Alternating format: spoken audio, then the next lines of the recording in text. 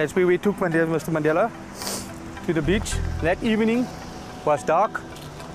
There was a little bit of light from the streets here. The water was more high tide. First didn't believe we were on the beach. You hear the sound, but you want to feel the water really, you know. And you taste it. You take this handful of water and just taste it to feel if it's really salt, if you're really at the beach. And we show him direction to Robben Island. We show him that is Robben Island. He first think it's a big ship because there was not much lights on Robben Island. Just a few lights was on at that evening because only security lights at sensitive points was on. Otherwise the island is dark. 'n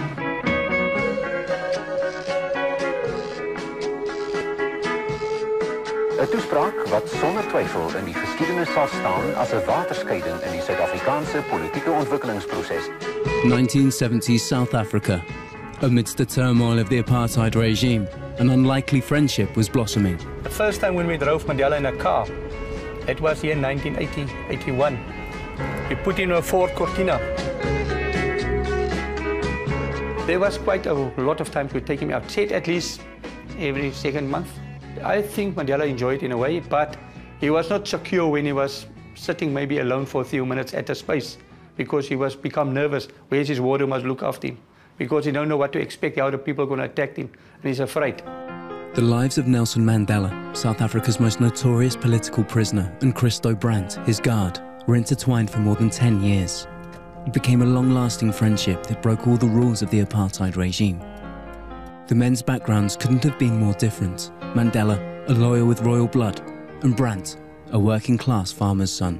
I was 18 years old when I started work on Robben Island. I never heard about the name Nelson Mandela at all. 1978 was a harsh winter in Cape Town. The first time I'd be on a big boat out to Robben Island. Brandt had no idea what he was getting himself into. I always heard about the big criminals on Robben Island, murderers. So I go out, I was also a little bit nervous when I get to Robben Island. Brandt was immediately put to work in the so-called B section, the wing reserved for the prison's most dangerous inmates. By this point, Mandela had been locked up for 15 years. Young Brandt went about his work with no idea of who the prisoners were.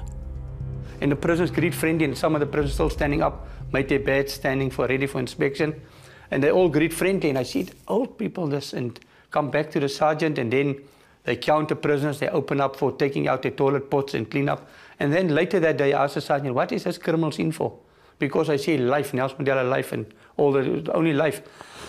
He said, that's the people who try to overthrow the country. That's a terrorist of the country.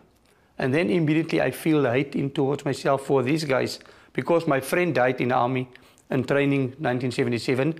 We attended his funeral 3 months later after he was in training, killed on the border. And so I hate these people immediately because they're the ones who killed my friends. Mandela was condemned to life imprisonment and exiled to the island in 1964. This was the last image the world got to see of him before his incarceration. When Christo Brandt began his work as a prison guard, the outside world didn't know what Mandela looked like anymore. His name was well known, but his face was not familiar to the people. In fact, the regime was so sure he wouldn't be recognized that it allowed Mandela and Brandt to visit a hospital in the heart of the city. From 1981, South Africa's public enemy #1 walked regularly through the city of Cape Town. When we walked, he will ask us questions. He's all amazed of the new cars which is on the road, always look at the cars and things. And he said the people are busy, there's a heavy busy street. He was afraid to walk over the street. We said, okay, it's clear now, we can walk, and we walked quick over the street, but he didn't want to walk without us on the street. He was afraid to approach the street. We must take him by the arm. I said, come Mandela. Back on the island, Mandela was subjected to a continued regime of humiliation and oppression. But he did not react with anger. In his autobiography, he wrote, "The most important person in any prisoner's life is not the Minister of Justice, not the Commissioner of the prisons, not even the head of the prison, but the warden in one's section.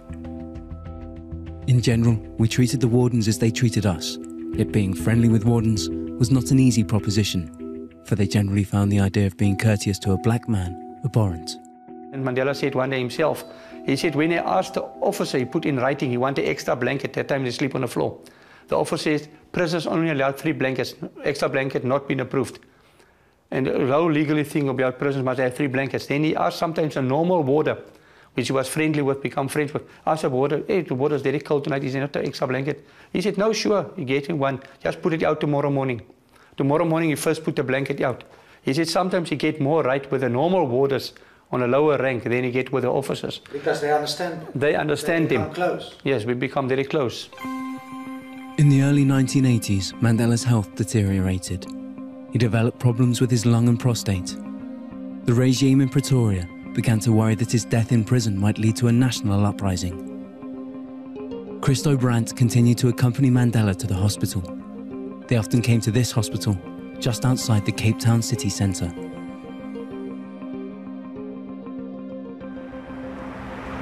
That 3 windows was the cells where we kept him. When they do hospitalization, if we go for operations, anything, we host him in that rooms. That's why the bars are there. That was where the bars is on, yes. The surgeons were not deemed trustworthy. Brandt was therefore present in the operating room during Mandela's surgeries. The thing was, they're afraid Mandela is not, they can wake him up in theatre. The doctors can ask him questions and things. He can talk in theatre. They don't want him to talk anything to doctors or something. They can greet and that all put him out, do the operation back, because they don't want him to communicate with the doctors, because the government didn't trust all the doctors who worked on him. Brandt was also under strict observation. His boss frequently turned up at the hospital. What happened also in this hospital, there was a guy, James Gregory. He was my superior on a time in Paulsville prison. And when Mandela go for operation, he must be reported to Pretoria that Mandela's awake, he talked to us, he communicate, he's fine. And that day he want to go on weekend, he's in a hurry, and Mandela's operated, and Mandela don't want to come around, he's still sleeping. And then he said to him, Kafar, we're going to kill you, the whites is on you, and he swear him off. And Mandela, and he try and think. And when he recovered later, Gregory was not there. Then he asked me later, he got a funny dream. I said, what dream, Mandela? He said he heard these voices, people call him Kafar, all that. I said, no, I didn't hear anything, because I can't tell if Gregory had done that. From 1984 onwards, the apartheid regime began to carefully reach out to ANC leaders. Speaking directly with terrorists was out of the question, but President Botha wanted to know what Mandela would do if granted parole. The Secret Service contacted Christo Brandt. His relationship with Mandela appeared useful. Brandt was asked to approach Mandela with a few specific questions. I walked in and I was bucked. I show him that I'm bucked. That was the sign. That's a sign. Before I even asked, the sign was in my things, and I show him. And then I show him again, because that he can, and then he click, he show me, he's fine, he understand. And I ask him certain questions. That same evening on television, they repeated that type of things which they asked, and the response of Mandela, P.W. Botha gave his response on Mandela's response.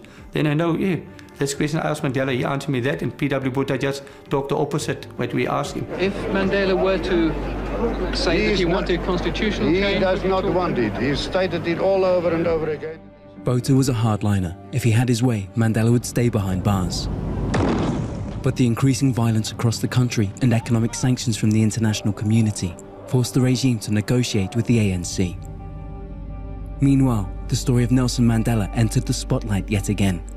He could walk with his guards through Cape Town no more. People want to know more about Mandela. They want Mandela to release now. There was more oppression to Mandela's release. And then we become more security-wise. We take him in private cars, not in a government car, of a government ambulance, of a bakkie, a guard anymore, like a prisoner. He was in private clothes, also dressed, not in prison uniform anymore. We try to make him feel that he's part of the community and people mustn't recognize him. After almost 26 years in the Robben Island and Pollsmoor prisons, Christo Brandt escorted his prisoner to his next home, the Victor Verster prison. Nelson Mandela serves the last 2 years of his sentence in a villa formerly occupied by the prison director. It was also for him strange, you know. When he walked one day in the kitchen, when we walked him out there, and they said, why a TV in the kitchen? Then we said, no, it's a microwave. Now he didn't understand the microwave. We show him how the thing worked. That is warm up your food. He started learning new equipment. The 11th of February 1990, the day of Mandela's release, went down in history. Crowds surrounded the prison gate to get the first glimpse of the new leader. Helicopters hovered above the villa, with millions waiting in suspense in front of their TVs. That's our president. That's our last. We're going to start living. I was there a day before that to go and greet him and see him off and tell him he must keep strong, we must keep in touch. And then he left. Christo Brandt was Mandela's guard for 12 years. In 1992, Mandela became his president. After his release, the two men lost contact. But in 1995, the former prisoner called his guard to offer him a job in the presidential office. Tonight I want to welcome somebody here who's become like a father to me during that years. His name is Nelson Mandela. The two friends worked happily together for years.